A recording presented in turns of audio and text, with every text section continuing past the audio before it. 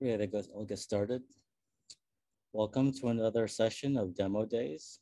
I'm Hubert, and today we will be writing OS query logs to a real-time database, real-time OLAP database. There's many of them in the market today, one of which is Apache Pinot, which is down here in this pipeline. So this is the full pipeline that we're going to run today. If you joined us the last time, on last demo days, we did the first half of this pipeline. We have a EC2 instance in AWS running OS query. To summarize, OS query is a tool that runs in the background of your operating system that captures events. In this case, what we're capturing are running processes that are running in your operating system.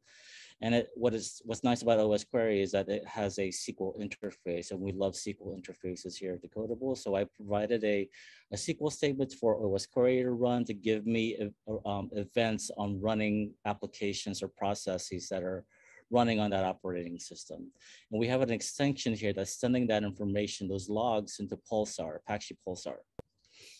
This is where Decodable takes over. We take that information and we create a connection to it from Pulsar, create a connection to Pulsar, and pull in that raw OS query data that talks about that has process information in it. And then this process here is actually a stream, almost like a table. It holds streaming data in it. As a way for you to kind of identify where this data is when you're building SQL statements. So this is going to be our SQL statement here, and I'll show you that code in a second. All it's doing is we're filtering out processes I know that can, creating noise, basically. If I'm running a machine learning model on this, I want to train on this information. I don't want that noise. It'll just skew my results. It'll make it harder for me to just, for data scientists and data engineers to really find any analytics that are insights that are going to consume this data and find anomalies. And that's really, the purpose here is to be able to find anomalies in the operating systems as far as running processes are concerned.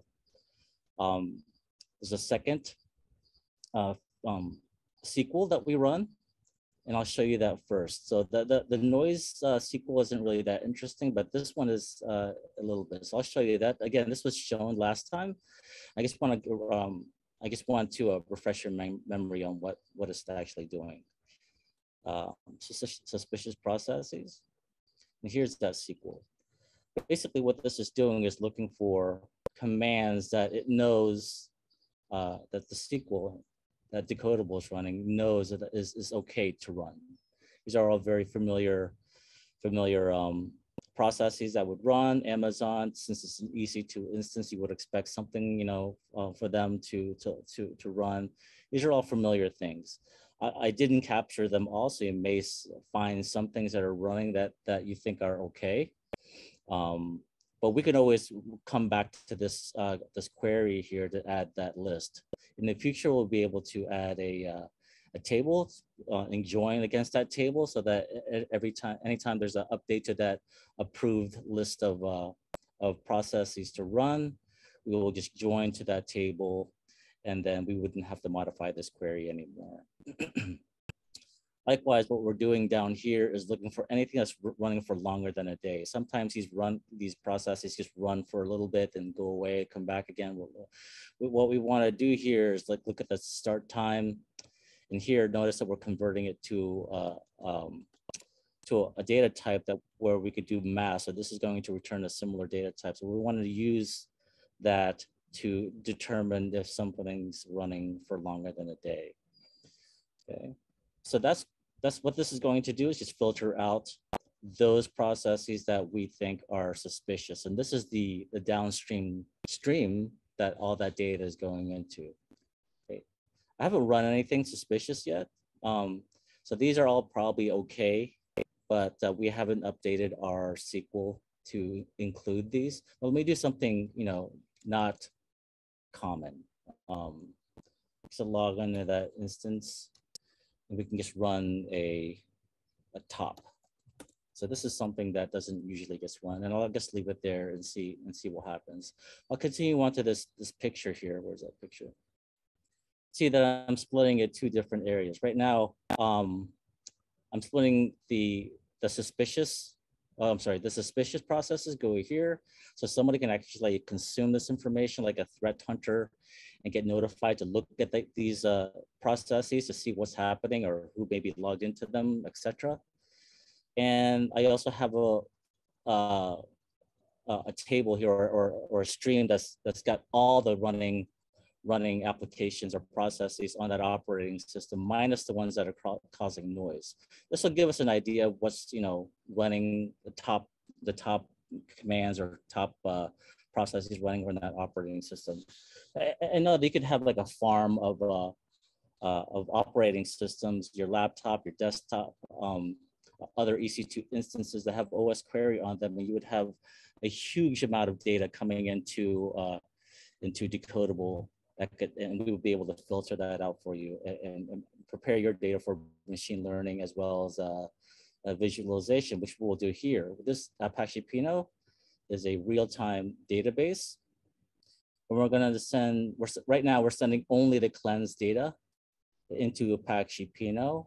And in this demo, we're going to show you how to get this stuff in here. I think I've already done this. I can delete it and restart that process over again. So let's take a look at Apache Pinot. Let's see what it has in there right now.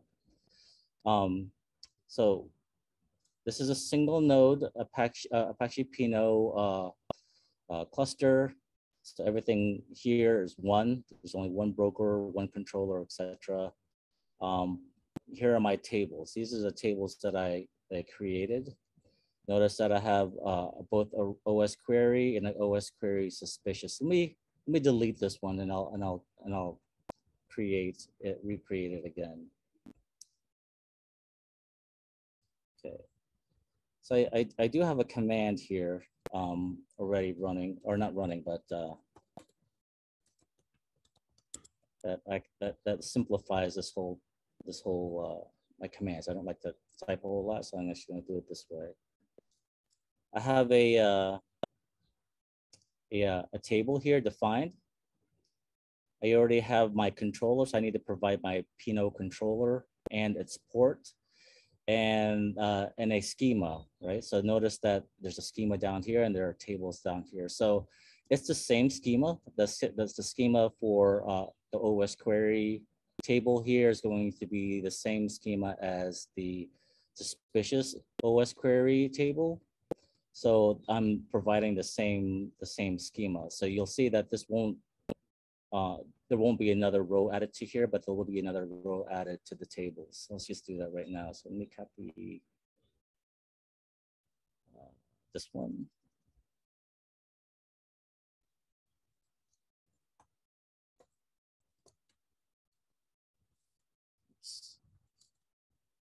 That's not command. Oh, this one, sorry.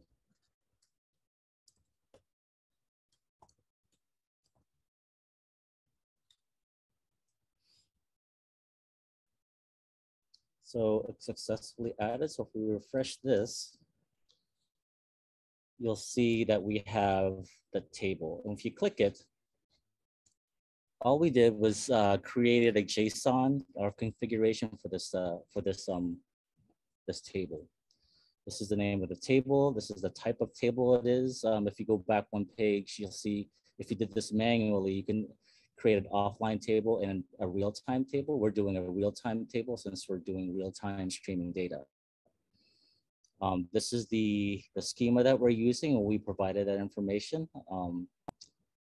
And down here is where the connection really happens. So we're not connecting to Apache Pinot directly. We're actually putting this data into Kafka, and then Apache Pinot is reading this Kafka topic to load it into. So we did all the preparation in Decodable. We did the filtering. We reduced the noise, and we wrote both of those data sets to two different topics in Apache Kafka.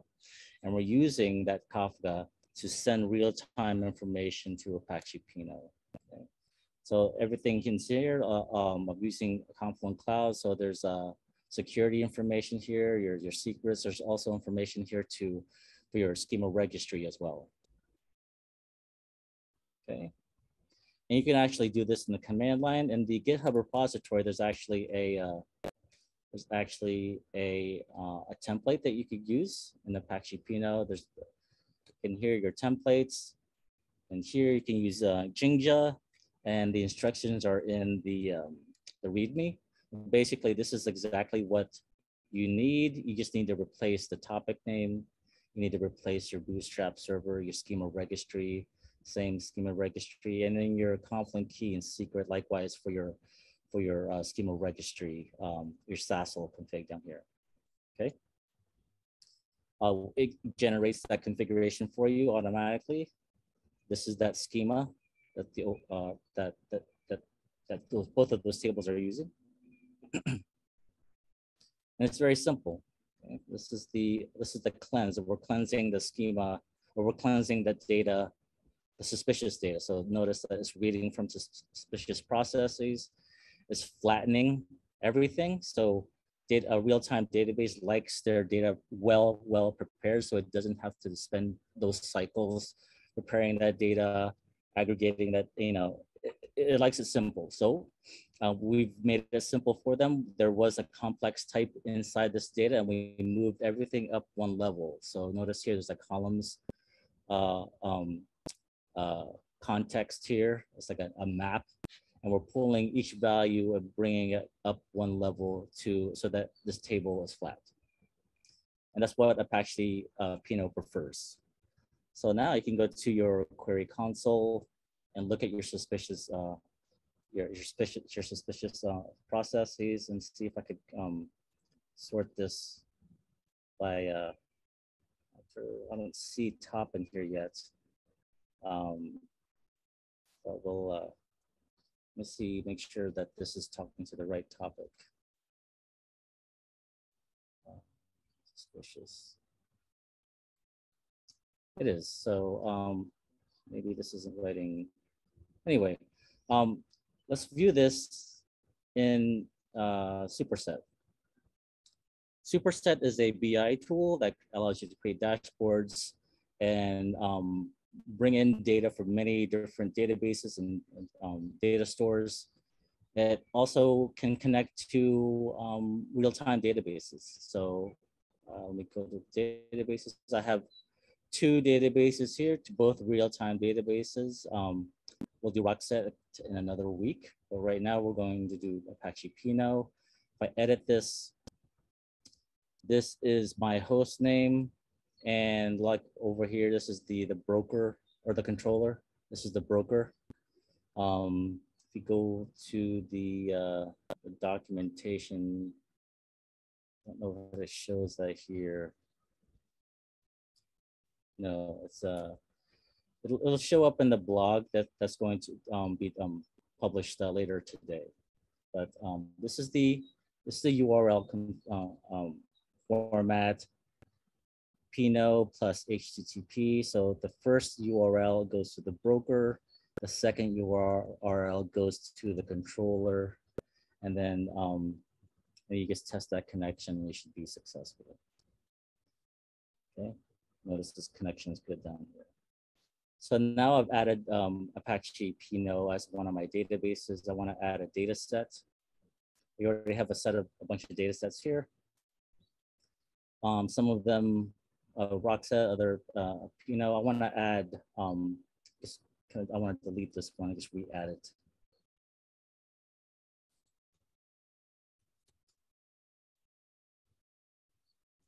So I want to add a data set, and I want to choose OS Pinot. It'll parse, it'll go out to Apache Pinot and get more questions. So it'll pre-populate these drop downs. So this is the schema I want. And the table I want to show is this one. I'll add that.